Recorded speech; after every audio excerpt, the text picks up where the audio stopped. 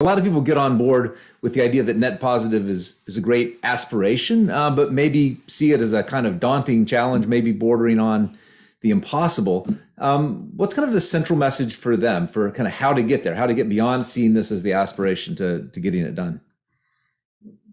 Andrew, you want to pick it up? Yeah, sure. I mean, look, I think as Paul said, it's clear that we're not moving fast enough, right? And we have to address these challenges.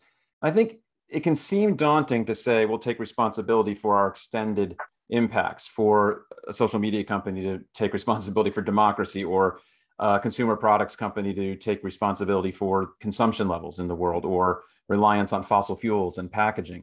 But the core message really, or the way the book builds, is to partnership, as Paul talked about. So we're not saying anybody has to do this alone, because there is no entity big enough to tackle these things alone.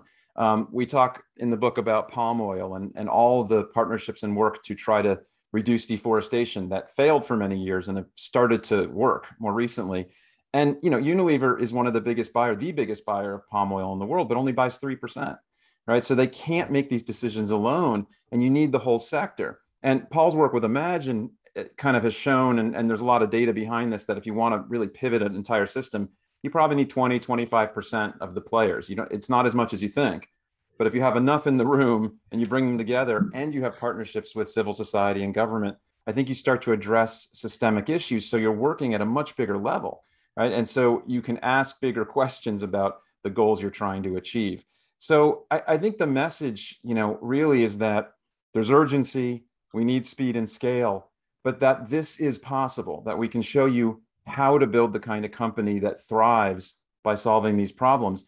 And it's possible by embracing a much more open and transparent and kind of humble view of the world that invites in partnerships, that invites in even, NGOs that are critical, that can provide some of the solutions that you need. That's, I think, the big mindset change, right? That we are not, it really changes the dynamic on thinking about competitive advantage as your sole practice or short-term shareholder value. And you're thinking in a much larger way about the value you create as a business and value you create with these partners in your value chain, your peers, and all the stakeholders that matter, and including your employees, which I think are really the biggest driver of change right now. So if there's students on here, MBA students, like the force that they are on business is, I think, really profound and perhaps the most powerful. And you saw that in Glasgow, right? You got Greta Thunberg and others sitting outside chanting, and it actually applies real pressure that holds people accountable. And I think that can be inspiring as well, that you're not going to be alone, and there's going to be people watching, making sure, and those people want to help. They want to make sure you get there. Yeah. Go ahead. Sorry. No, I just wanted to add one sentence on it. The book really talks about the leadership transformation that is needed for corporate transformation, that then ultimately leads with systems transformation. But it starts with ourselves, and that leadership transformation is probably the most important missing element, and why we have such a shortage of leaders. You're creating 90,000 leaders at the Rotman School. You've just joined Prime. You're climbing up the rankings. That's why we're talking to you. We want to create this enormous movement.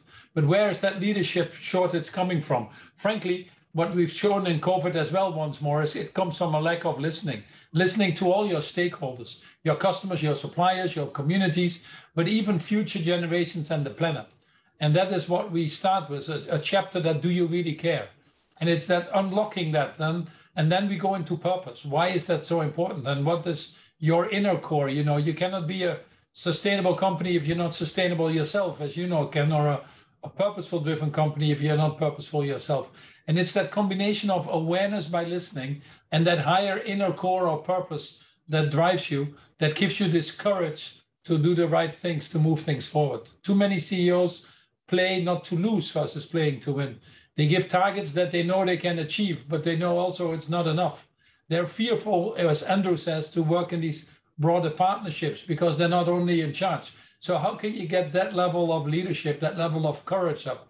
And what we saw during COVID is that companies where their leaders were actually showing this higher level of empathy, compassion, humanity, humility, stronger purpose driven, if you want to, thinking partnerships, multi-generational, these leaders, and as a result, their companies, not surprisingly excelled.